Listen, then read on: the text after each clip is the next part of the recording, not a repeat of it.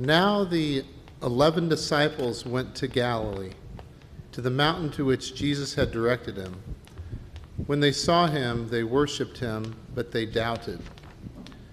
And Jesus came and said to them, "All authority in heaven and on earth has been given to me. Go, therefore, and make disciples of all nations, baptizing them in the name of the Father, and of the Son, and of the Holy Spirit, and teaching them to obey everything that I have commanded you. And remember, I am always with you to the end of the age." I am very grateful to the congregation for the opportunity for Nilsa to share a word with us. As I said in the midweek, Reverend Nilsa Irizarry and I met on our trip to Israel-Palestine at church. We got paired together as roommates, and it was a blessing for both of us. We have continued to stay close and be friends, although we come from very different walks of life. And she is ordained since 2019 in the Metropolitan Community Churches. She came from Chicago, born and bred, and has a wonderful, warm-hearted, loving, and perfect for the beginning of Pride, actually, theology that I'm excited for her to share with you today. So please welcome Reverend Nilsa Irizarry. Thank you. Good morning, everyone. I meant to give you this. Sorry. Can you hear me with this, or? It's okay without the head? All right. Yeah, okay. That'd be perfect. So welcome, thank you everyone for welcoming me. I have a little cold, so my apologies.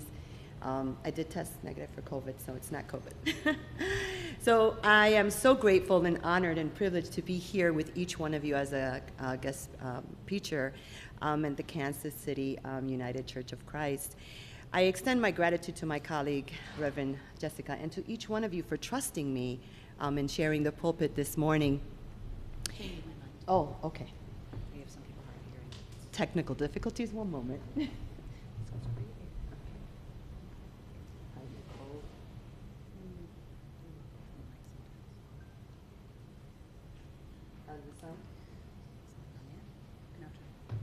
Hello, morning. Oh, all right. Jesus is ready. So again, thank you everyone for welcoming me here. I've had a wonderful visit since I've been here on Friday, and I'm also very thankful to have attended the Quail Revival yesterday at the First Church of St. Joseph. It was absolutely beautiful, so thank you for Pastor Brian. It was so transformative and beautiful and life-giving. So, you know, God definitely was there, and God is always showing our love. So if you center yourselves with me for prayer so we can start sharing some of the reflection. Dear God of many names, you're here with us. Let us pray that the words of my mouth and the meditation of my heart be acceptable to you, O Lord, my God and my Redeemer. May it be so, Jesus. Amen and Ashe. So, beloveds, today is Trinity Sunday, as known as the first Sunday after Pentecost, to honor the Holy Trinity, the Father, the Son, and the Spirit. And we have embarked in this month of June. It is so vibrant, full of life, full of observances, celebrations, and awareness. As many of you know, we are in Pride Month, an annual celebration of many contributions that have been made by our LGBT plus siblings, their community, our history, our socials, our cultures worldwide. And I also know I left my bow, I left my bow and my glitter at the house, but I do bring this beautiful stole, and it'll be well this morning. Also, we navigate to June 10th, which is a federal holiday in the United States that commends the end of slavery of African Americans. And so I stand here with you with much grace, with one of the first churches, as my pastor friend has mentioned to me, in the country that adapted the open and affirming distinction back in the late 1990s.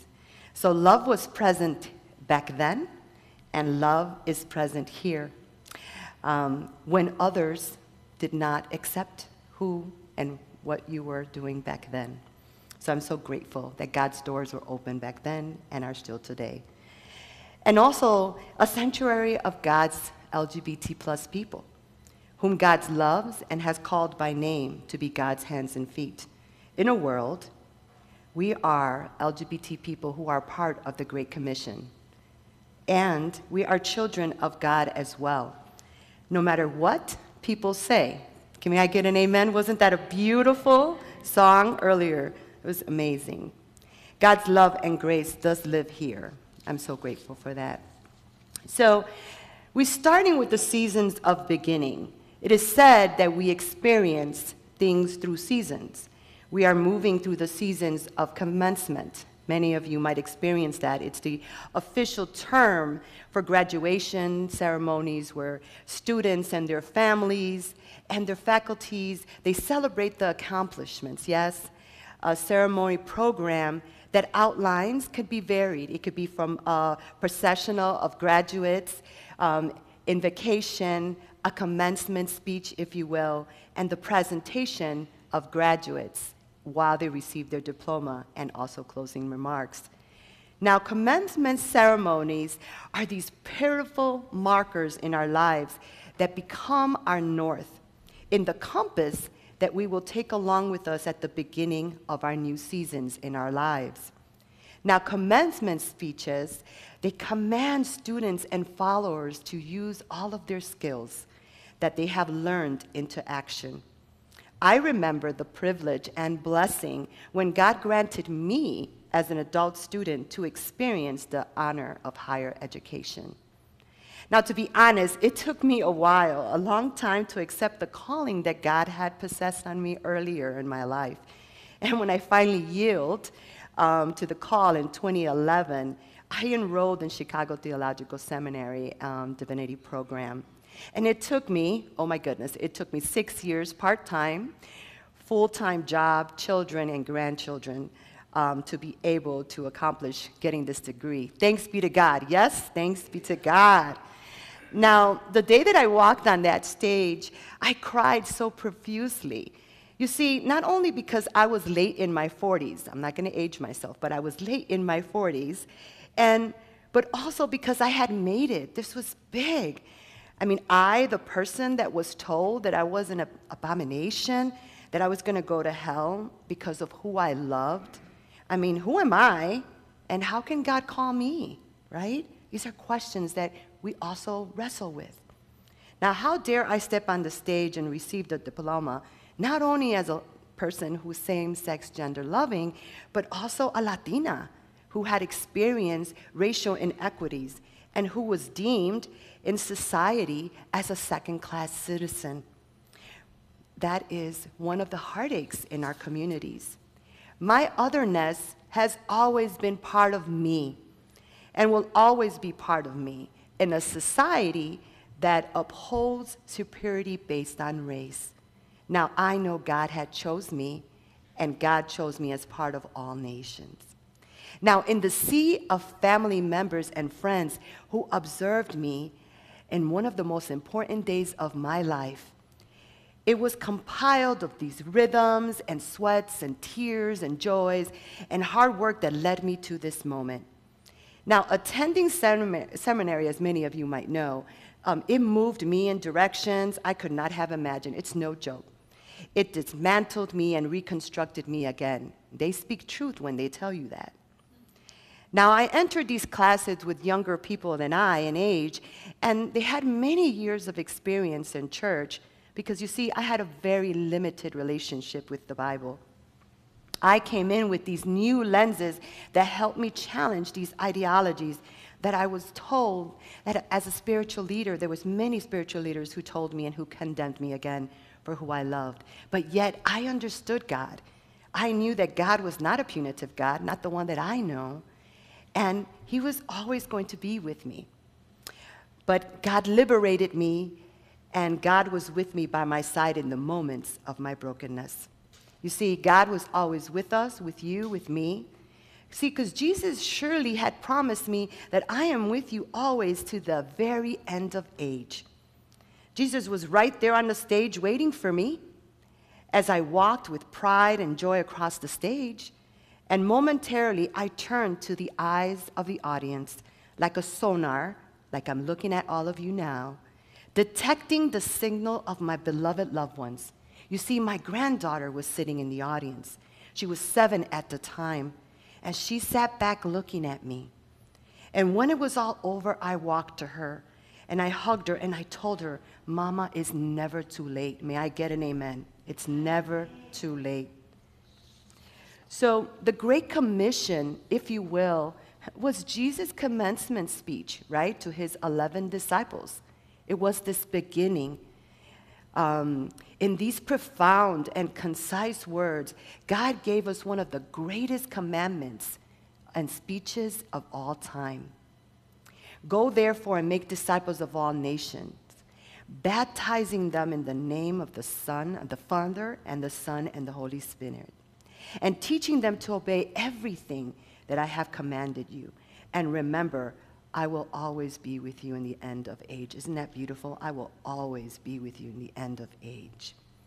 Now, as we celebrate Pride Month, we uplift LGBTQ plus people, also Black, Indigenous, and people of color communities, members of all nations. You see, because I'm a part of both. I'm LGBT++, and I'm BIPOC. I'm also in the part of the Black, Indigenous, and people of color communities. And belonging to both, I have experienced racism within my own LGBT+ community from non-people of color who are supposed to be welcoming and affirming for me in my wholeness, but of course, there are also some microaggressions that are real. But then, the other side, in my Latina-ness community, I experience homophobia for being an LGBT person. Then let us throw in the mix of this equation the fact that I am a clergy woman. Can you imagine that? How can I, a child of God in a society that has expressed that all nations do not include me or us? I mean, I never thought it was possible to be a Latinx, lesbian, and a clergy woman at the same time. Oh my God, that's impossible. But God reveals things in time to all of us. You see, my parents are Catholic, and we did not attend church for worship service, and as I got older, my relationship with organized religion was very limited. Despite the fact that I believed in God, and God was always with me in these uncommon times, there wasn't this relationship that I had per se. You see, in my adulthood, I continued to search for a church home where I can nurture my relationship with God because of my sexual orientation. I felt so distant from God, and I believed that my relationship with God could not be a reality. I wonder how many times in our lifetime that we have ever felt that way here, in one way or another. On the rare occasion when I did attend church, I heard these heteronormative messages from the pulpit that were very harmful for me and my loved ones at the time. They were not far from liberating. And I heard that being a person that was homosexual was an abomination, and people like me and like us would be going straight to hell, and that my lifestyle and my identity did not align with the canon. But God is good all the time, isn't he? I mean, moving forward in time in 2007, it was serendipitous when I met a clergy person named Reverend Kevin Downer. We were in a work-related meeting, and if God had called all his disciples, he surely called Reverend Kevin Downer. If you will, therefore go and make disciples of all nations, baptizing them in my name. You see, I would not be standing here in front of you with all my fabulous and my humanity as a faith leader and follower of Jesus today if Reverend Kevin Downer didn't understand the assignment of the Great Commission. May I get an amen? May I get an amen? Now, he introduced me to metropolitan community churches, which at the time I had not heard of the religious denomination, an international LGBT-affirming mainline Protestant church, Christian denomination. The first congregation was founded in Huntington Park, California, by former Pentecostal pastor Torrey Perry on October 6th of 1968. And now UCC and MCCs, we're very connected. We have true kinship around the world, as you all might know. He invited me to join him for a cup of coffee, and we went down to the bookstore, and unbeknownst to me, when I accepted that invitation, God was working, and God showed up. My life was transformed forever. Now, we met over coffee, and Reverend shared with me the liberating message of MCC. And there was this new church plant coming to Chicago. It was called A Church for Me. Now, my heart dropped. I was so full of joy. I mean, the wind of the Holy Spirit filled that bookstore where we were gathered. You see, it rested on me, if you will, in the bewilderment, because I questioned, could this be true, God? I mean, after all of these years of feeling estranged from God, is there a possibility that I have found a home church, a sanctuary where I can worship as God's free child without fear of persecution for being who I truly am, who God has called me to be? Now, this was beginning of a partnership that changed the moment in time for himself, and for me, I dare say. We moved into this faith collaborating mentorship and relationship, if you will. And God planted that seed. The rest is history. Now, he did not realize at that time that MCC and my new church saved my life. Jesus, God, saved my life. You see, being a follower of Jesus is not easy, and it will never be. There are these struggles that we go in and out of in our daily lives.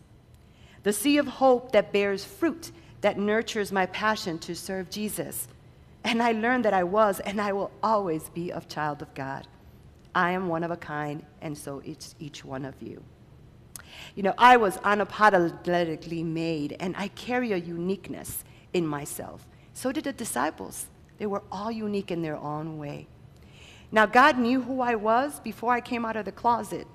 Now, I'm just saying, now, wow. I mean, I do come out of the closet a lot. It's just not one-time experience. And that is for another sermon for another day. May I get an amen? Amen. Now, I'm going to share a commencement speech with you, if you will. Give me some grace here. I'm going to give this speech to you. Thank you, Jesus, for giving us instructions on how to go and to make disciples of all nations. Thank you for sending out all of the teachers and people who have made my faith journey everything that it has been. It is my honor to follow Jesus and spread the good news for all nations. So congratulations, all of you followers of Jesus. Today is a great day. It is a day where we celebrate one another, and I want to acknowledge each of you for all of your hard work that you have done and are continue to do in this community of Kansas City.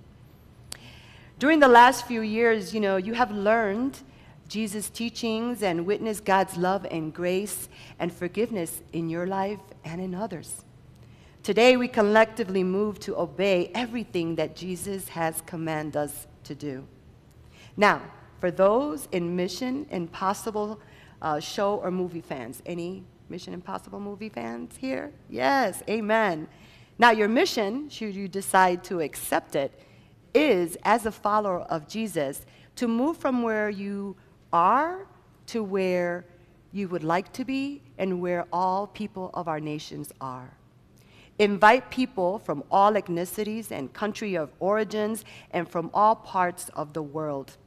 You see, this is not an inclusive club only made for VIPs, CIOs, ballers, or shark callers, how they call it in Chicago. Everyone is welcome. No matter how many likes you have in social media, I'm not really much of a social media person, or how many likes or followers, God's door are open to all, like you all have in that long. But what does that mean? What does that really mean when the doors are open for all? It means to use the gifts that God has given each of you individually, bless you, your individual talents, your testimony, and be God's representatives here on earth with one another.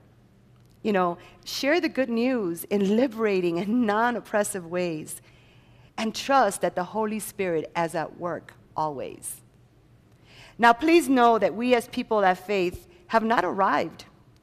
It is a long process to be in relationship with God. We nourish ourselves every day with the Word. growing authentically to what God has called us to be. We learn to study. We uplift Scripture through liberating and racial equity and trauma-informed and care lenses, which foster these amazing, affirming relationships with one another in holistic ways so that we can build a faith-based community. Now, everyday practices with Jesus, he calls us and commands us to make disciples of all nations, so everyone can have an opportunity to know Jesus. And how have you been moved today in this season by the Great Commission? Think about that. How have you been moved by the Great Commission this season?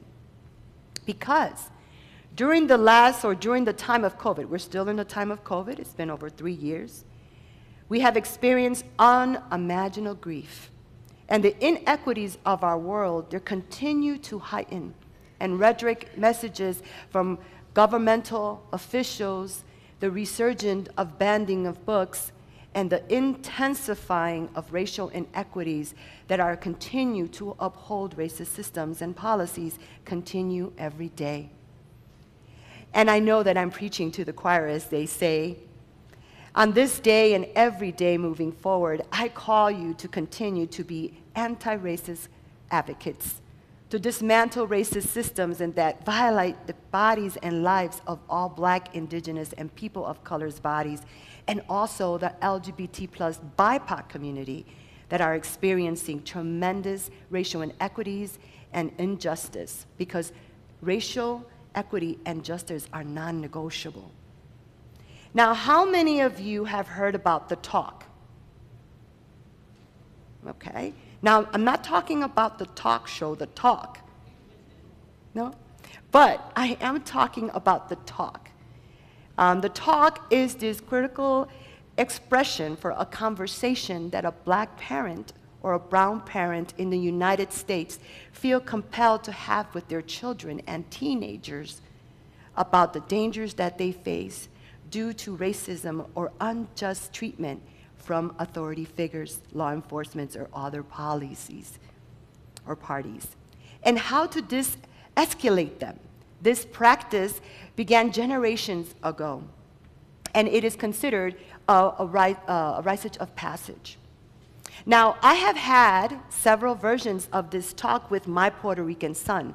See, I was born and raised in Chicago, but I am from Puerto Rico. And as a brown man living in Chicago, and as his mother, when he was younger, he was waiting for the CTA bus in Chicago. And after he purchased his new car, and his first car as an adult, and also now as a brown man, we talked about what does it mean to be driving while brown. Now, driving while brown refers to that situation when a brown person is singled out for an arrest or a traffic stop due to a perceived notion about their ethnicity. Now, you see, my adult son, he's 36. Can you believe he's 36? And on April 21st of this year, my son was going to start a new beginning with his or my daughter-in-law, Jennifer, which I love. And he was moving from Denver, and he was going to North Carolina. And he was going through this drive on his own for the first round. And he said, "Mom, before I depart, can I call you so we can talk over the phone on this journey?" And I said, "Of course." Now, mind you, I'm a jokester, and I cracked a joke, and I felt obliged to tell him to please be careful while driving, because I had made this joke, and he was laughing out loud, so loud that I was worried that he was going to call attention to himself. And I have been conditioned to this behavior. I'm very hypervigilant. So my son declared to me, "Mom, do not worry. I dressed up. I am not wearing my sport jersey, my baseball cap, nor my gym shoes." You hear that? I'm not wearing my jersey, my baseball cap, nor my gym shoes. I dressed up just in case. Immediately, my eyes got watery, and a sense of this warmth filled me as I gasped for air. Can you imagine? This is 2023. I was crushed with this belief that I still have to engage in this talk in this year. The heartbreak here, too, was so big because he was code switching. And many of you might not know or might know that code switching is to change a person's attire to conform, not to be perceived as a potential threat, or experience racial profiling while driving from state to state. Now, this is not God's will for our children. This is not the world that God has called us to lift and build here on earth. This is not his kingdom. We are all God's beloved. So I leave you with these things here to think about for the rest of the words that I will share with you. There is so much work to be done. We are constantly reminded that the fight for justice is not over, beloveds. It's not over. The body of Christ needs to continue to include inclusion and recognition of humanity of all of its persons. I don't know if a few days ago you all heard that Uganda's president signed a repressive anti-LGBT law. This is the harshest of its kind for that community. And the Human Rights Campaign has reported this year alone, this week, more than 520 anti-queer and anti-queer bills have been introduced to the states. More than 125 attacking health care laws and bills for trans kids and community.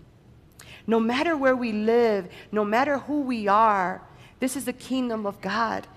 And these bills and laws that we have, they have a chilling effect on our transgender siblings and non-conforming community. Now, I know that you are an exceptional church. I've heard great things about you. So tell me, how do you want to continue to mentor and foster relationships with others that will be helpful, that will allow them to come into the fold and be followers of Jesus, to be there and to go forward and continue to make disciples of all nations? If you were in front of a graduation class, if you were in front of a membership class, what would your commencement speech be? In what ways will you fulfill the Great Commission in this text? Now, I share this gift with you of my lived experience because this is my testimony that got into the Word, and I was able to celebrate Pride here with you all today. In the end of the Great Commission, Jesus, the greatest commencement speaker of all times, if you will, he leaves us with this reassurance that I am with you always to the very end of age. So today and every day moving forward, celebrate the beauty that is each one of you. That is one of you. How is Jesus calling you to go forward and make disciples of all nations? I share this to you from the smiles that you give your barista when you get your coffee in the morning, all the way to the things you do when you put your shopping cart back into its stall. Right? How will you show up in this world really and truly matters. So let each person that you encounter today and every day see the God in you, see the light in you, because as your denomination says, God is still speaking. And what is your new beginning for this season? May I get an amen, ashe, and will it be so? Thank you so much.